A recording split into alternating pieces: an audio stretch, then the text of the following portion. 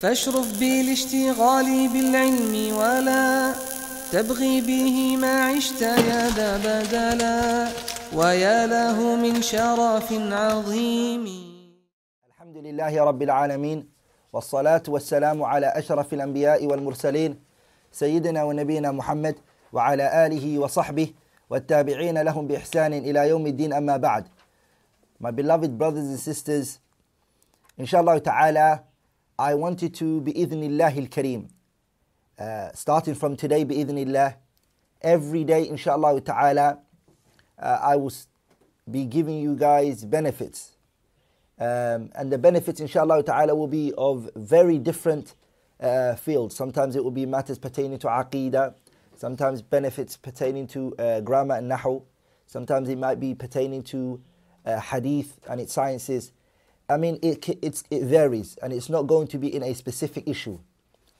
Inshallah ta'ala, today, bi'idhnillah al-kareem, the benefit that I want to give, inshallah ta'ala, is something to do with qawa'id al-fiqhiyah, or usul al-fiqh.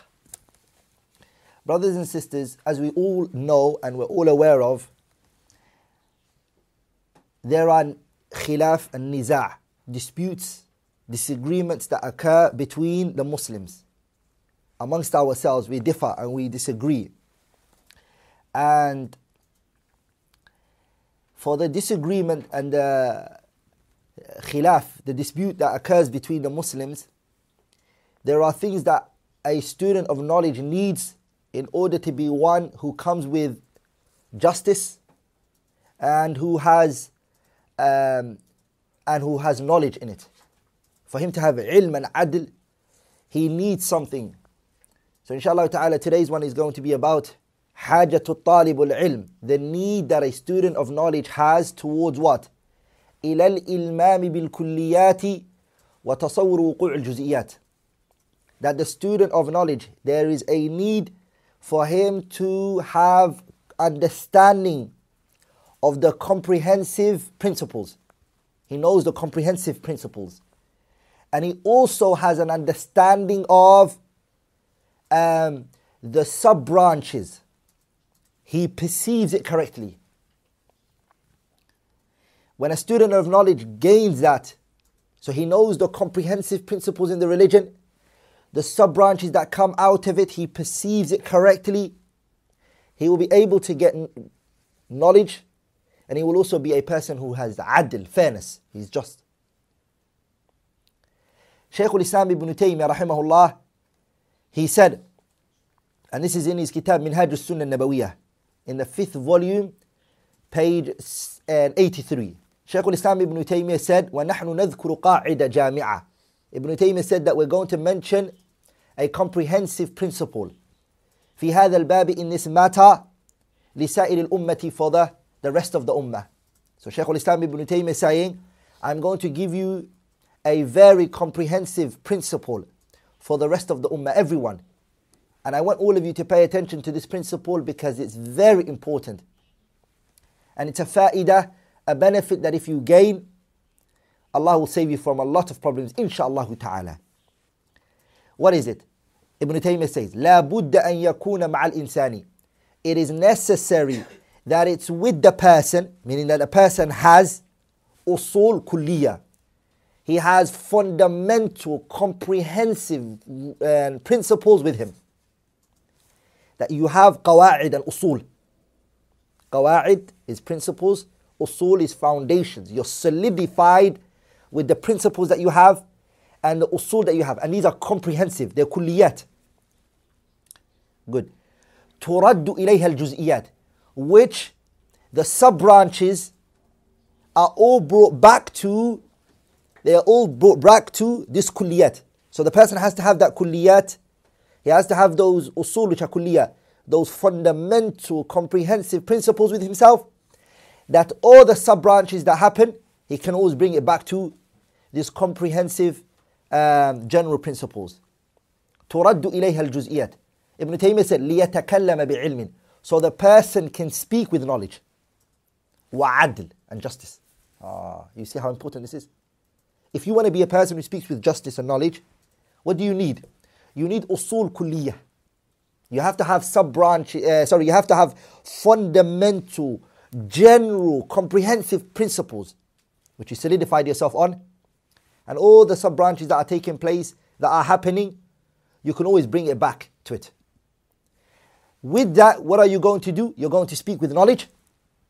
You're not going to be found to contradict yourself. And also you're going to be speaking with justice, adl. You won't oppress anybody. Good. That's the first point. ثُمَّ يَعْرِفُ الْجُزْئِيَّاتِ Then the person comes to know the sub-branches. كَيْفَ وَقَعَتْ How did it occur? The second point is that you learn the sub-branches. How did they occur? How did it take place? وَإِلَّا If the person does not do that, Ibn Taymiyyah said, فَيَبْقَى The person will remain in فِي كَذِبٍ In lying. وَجَهْلٍ And ignorance. فِي الْجُزْئِيَّاتِ In the sub-branches. You'll be lying about the sub-branches. And you will also be ignorant about the sub-branches. Is that it? No. وَجَهْلٍ وَظُلْمٍ And also ignorance and oppression in the kulliyat as well. In the comprehensive principles as well. You'll also be ignorant and you'll also be lying in that one as well. فَيَتَوَلَّدُ Ibn Taymiyyah then says, what then comes out of it is what? فَسَادٌ عَظِيمٌ A great problem. A great problem occurs. So if the person does not have usul kulliyah, comprehensive principles which are general, in which all of these juz'iyat that are taking place, he doesn't bring it back to it, Ibn Taymiyyah said that person will be upon ignorance and oppression, ignorance and lying in the juz'iyat, and also ignorance and lying on the kulliyat, the comprehensive principles. And based on that, what's going to come out of it? You'll see corruption. You'll see a lot of harm that will come out of it. That is important, brothers. وَلِذَلِكَ brothers, وَلِذَلِكَ Ibn Taymiyyah said, pay attention to this. He said, إِنَّ كَثِيرًا مِن نِزَاعِ الْعُقَلَى Ibn Taymiyyah said, a lot, this is another place now. We finished that one, the other one is over. Another benefit of Ibn Taymiyyah. On the 12th volume, page 57, Ibn Taymiyyah mentions in his Majmu' al-Fatawa, he says, إِنَّ كَثِيرًا مِن نِزَاعِ الْعُقَلَى He says, a lot of the disputes of the intellectual ones, the smart individuals. Ibn Taymiyyah said, so he's telling us a lot of those smart individuals, their dispute is occurred why? Why did it occur? لِكَوْنِهِمْ لَا يَتَصَوَّرُونَ مَوْرِدَ النِّزَاعِ Is because they have not correctly perceived the point which the dispute is about. Mawrid al-Niza' is what? The place where they're arguing about, he hasn't perceived it. Ibn Taymiyyah saying, rahimahullah, a lot of the arguments that occurred from the smart ones, the fuqaha, the ulama. Brothers, what is it? He said, that dispute came, لِكَوْنِهِمْ because they were unable to perceive the point that was being argued about. تَصَوُّرًا بَيِّنًا A perception which was clear.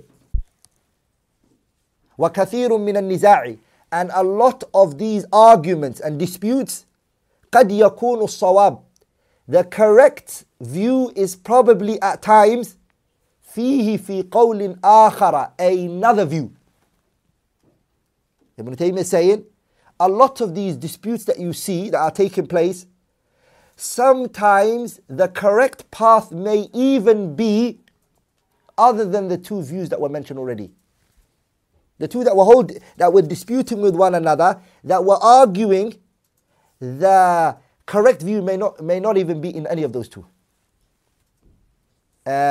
في قول آخر غير القولين اللذين قالهما وكثير من النزاع And a lot of disputes, a lot of arguments, قد يكون it can possibly be مبنيا I like this point, important.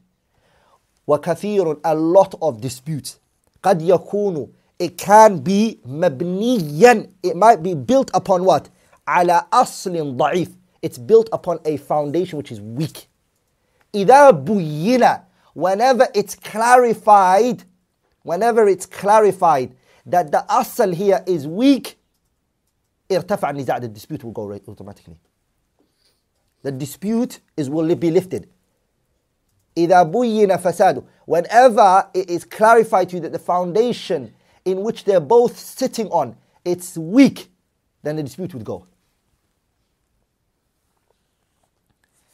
And Ibn Taymiyyah rahimahullah ta'ala, this is what Allah has blessed him with, subhanahu wa ta'ala. Allah blessed him with it.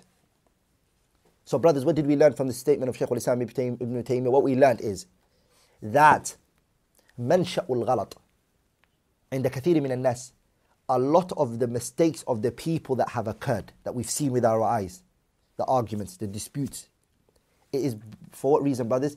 إما من جهة عدم العلم بالكليات. It is either based on lack of knowledge of the comprehensive matters of the religion, number one. Number two, وإما من جهة, or maybe from the angle of عدم التصور.